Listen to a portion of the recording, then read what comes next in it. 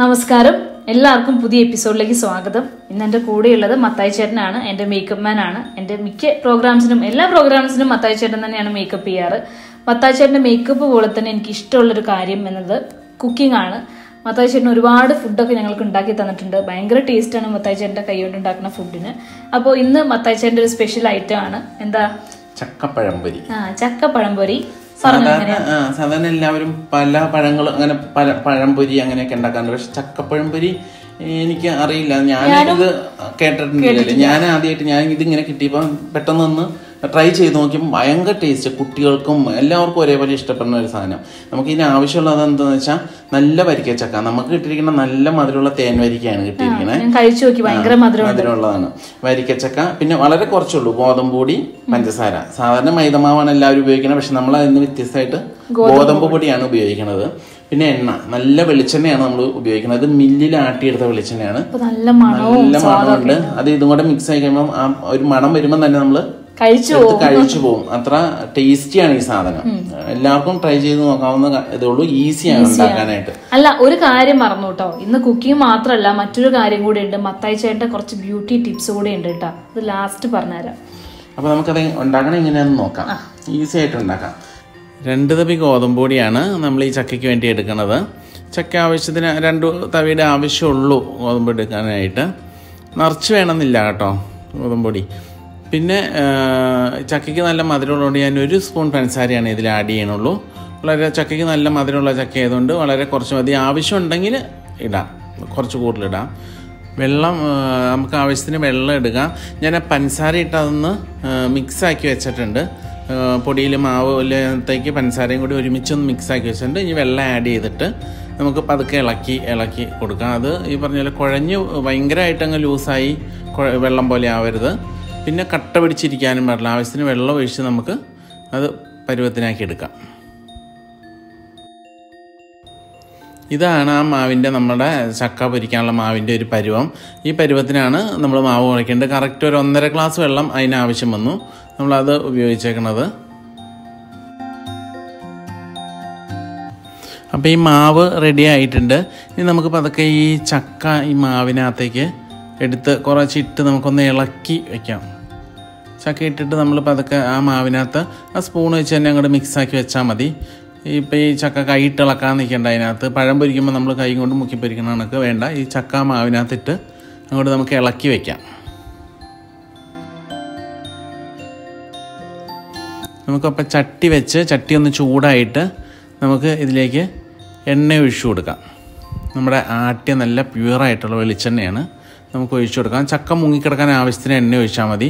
ഒത്തിരി കൂടുതലും വേണ്ട, പിന്നെ തീരെ കുറഞ്ഞും പോകാൻ പാടില്ല. ചക്ക മുങ്ങിക്കിടക്കാൻ നമുക്ക് ഓരോന്ന് സ്പൂണും കൊണ്ട് പതുക്കെ കോരി അതിനകത്തേക്ക് എങ്ങനെയാണ് ഗോതമ്പ് മാവോട് കൂടിയിട്ട് കുറച്ചങ്ങ് ഇട്ടാൽ മതി. ഓരോ ചക്ക എടുത്ത് അങ്ങനെ അങ്ങ് ഇട്ടാൽ മതി. അതിനകത്തേക്ക് സൂക്ഷിച്ചിടണം, തെറിക്കാതെ.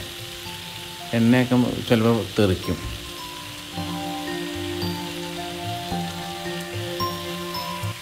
ചക്ക നമുക്ക് ഇപ്പം മൊരിഞ്ഞ് വരുവാണ്. നമുക്ക് കാണാൻ സൈഡിലൊക്കെ ചക്കയുടെ ബ്രൗൺ കളറായി വന്നത്.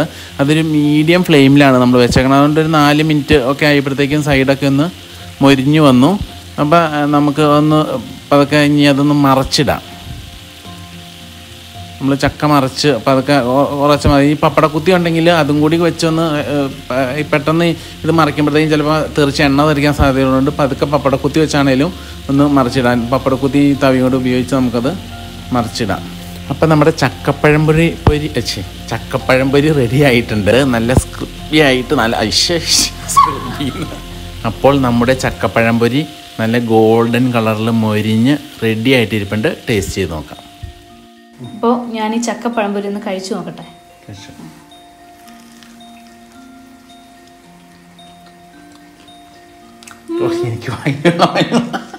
നല്ല രസമുണ്ട്. എനിക്ക് സാധാരണ ഗോതമ്പ് അത്ര ഇഷ്ടമല്ല, പക്ഷെ ഇതെനിക്ക് ഇഷ്ടമായി. ഇല്ല, ഗോതമ്പിന്റെ ടേസ്റ്റ് അറിയണമെന്നില്ല. അടിപൊളിയാട്ടോ. അപ്പം എന്തായാലും ഒന്ന് ട്രൈ ചെയ്ത് നോക്കുക. അപ്പോൾ ബ്യൂട്ടി ടിപ്സ് പറയാം അല്ലേ? നമുക്ക് ചെറിയൊരു സ്ക്രബ് ചെയ്യാനായിട്ടുള്ള ഇത് പറയാം. കുറച്ച് റവ, 1 സ്പൂൺ റവ, അധികം ഈ കട്ടിത്തൈര്, നെയ്യില്ലാത്ത തൈരൊക്കെ മേടിക്കാനും കിട്ടും. പിന്നെ നമ്മൾ വീട്ടിലുണ്ടാക്കണതിനും അധികം ഈ പാടയൊക്കെ മാറ്റിയിട്ട് ഒഴിക്കുകയാണെങ്കിൽ അതിനകത്ത് നെയ്യുടെ അംശമൊന്നും ഉണ്ടാവില്ല. അപ്പം അതും കുറച്ച് 1 സ്പൂണ് അത് ഇട്ടിട്ട്, അതാ റവ ഒന്ന് കുതിരാൻ പാകത്തിന് കുതിർത്തി കുറേ നേരം വെച്ചോണ്ടിരിക്കരുത്. ഈ തൈര് ഒഴിച്ച് കഴിഞ്ഞാൽ അപ്പം തന്നെ ചെയ്യണം. കാരണം റവ കുതിർന്ന് പോയി കഴിഞ്ഞാൽ റബ്ബർ പോലെ നമുക്കറിയാവുന്നതാണ് റവ കുതിർന്ന്. അപ്പം തന്നെ ഇത് ഫേസ് ആദ്യം നല്ലപോലെ ഒന്ന് കഴുകി വാഷ് ചെയ്തിട്ട് വേണം നമുക്ക് ഈ സ്ക്രബ് ചെയ്യാനായിട്ട്. നമ്മൾ കൈ കൊണ്ട് ഈ പറഞ്ഞ കണക്ക് തേച്ചിട്ട് റൗണ്ടിൽ വേണം ഇത് ചെയ്യാനായിട്ട്. ഈ നോസിന്റെ മൂക്കിന്റെ സൈഡിലൊക്കെ എത്തുമ്പോൾ കൈ 2 വിരൽ വെച്ചിട്ട് വൈറ്റ് ഹെഡ്സ് എല്ലാം ഉണ്ടാവും, ബ്ലാക്ക് ഹെഡ്സ് ഒക്കെ ഉണ്ടാവും, ഒക്കെ പോവും. പിന്നെ മുഖം ഒന്ന് ക്ലീൻ ആയി കിട്ടും, നമുക്ക് കുറച്ച് അഴുക്ക് പോകും. കാരണം നമ്മുടെ ഈ സ്കിന്നിൽ ചെറിയ ചെറിയ സുഷിരങ്ങളിൽ നമ്മുടെ ഈ ശരീരത്തിൽ ഓയിൽ വന്ന് അടഞ്ഞിരുന്നിട്ട് ഈ പൊടി കയറി, നമ്മൾ പുറത്തോടെ എപ്പോഴും പോകണേ പൊടി കയറി അടഞ്ഞിരിക്കുമ്പോൾ അതാണ് ഈ കുരുക്കളൊക്കെ ആയിട്ട് ഇങ്ങനെ അവിടെ തടിച്ചും ഒക്കെ പുറത്തേക്ക് വരും. ആ ഓയിൽ അടഞ്ഞിരുന്നിട്ട് അത് പോകാനുള്ള ഒരു വഴിയില്ല. അപ്പം നമ്മൾ ഈ സ്ക്രബ് ചെയ്യുമ്പോഴത്തേക്കും ഇതൊക്കെ ഒന്ന് തുറന്ന് ഒന്ന് ക്ലീൻ ആവും. നമുക്കിത് പറഞ്ഞ പോലെ എന്നും ചെയ്യണമെന്നില്ല, 2 ദിവസം കൂടുമ്പോൾ 3 ദിവസം കൂടുമ്പോൾ ഒക്കെ ചെയ്താൽ മുഖം ഒന്ന് നല്ല ക്ലീൻ ആയിട്ടിരിക്കും. പിന്നെ പാക്ക് എന്തെങ്കിലും ഉണ്ടോ? പാക്ക് നമുക്ക് ഇഷ്ടംപോലെ പാക്കുകളുണ്ട്. ഇപ്പം വീട്ടിൽ നമുക്കിപ്പോൾ ചെയ്യാനായിട്ട് കുങ്കുമപ്പൂ ഉണ്ടെങ്കിൽ നമ്മൾ കടലമാവിനകത്ത് കുങ്കുമപ്പൂ ഒന്ന് ജസ്റ്റ് പാലിനകത്തൊന്ന് നനച്ചിട്ട് ഈ കടലമാവിനകത്തൊന്ന് മുക്കി ഒന്ന് ഉണക്കി, ഇത് മുക്കി പറഞ്ഞ പോലെ കടലമാവിനകത്ത് മുക്കി കഴിയുമ്പോൾ കുഴഞ്ഞിരിക്കും.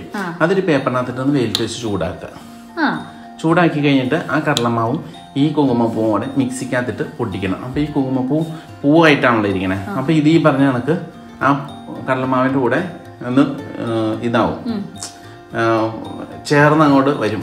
കുറച്ച് പാടമായിട്ട് പാല് ഒഴിച്ചിട്ട് അത് മിക്സാക്കി മുഖത്തിട്ട് കഴിഞ്ഞാൽ മുഖം നല്ല എന്താ പറയുക, ഭയങ്കര ഒരു തിളക്ക കളറും ഒരു ഗ്ലോയും ഒരു ഇത് വരും. കുങ്കുമപ്പൂവും കടലമാവും പാലും ഈസിയാണ്. ഈ കടലമാവ് ഇതിനകത്ത് കുങ്കുമപ്പൂ പാലിനകത്ത് മുക്കിയിട്ട് കടലമാവിനകത്ത് എടുത്തിട്ട് ഇളക്കിയിട്ട് ഒന്ന് വെയിലത്ത് വെച്ച് ഉണക്കി പൊടിച്ചിട്ട് വേണം വീണ്ടും പാലിന് മുക്കിയിട്ട് തേക്കാനായിട്ട്. ഭയങ്കര എഫക്റ്റ് ആയിരിക്കും അത് മുഖത്തിന്. നമുക്ക് ഒരാഴ്ച തേച്ച് കഴിയുമ്പോൾ തന്നെ അറിയാൻ പറ്റും നമ്മുടെ ഒരു മാറ്റം അറിയാൻ പറ്റും.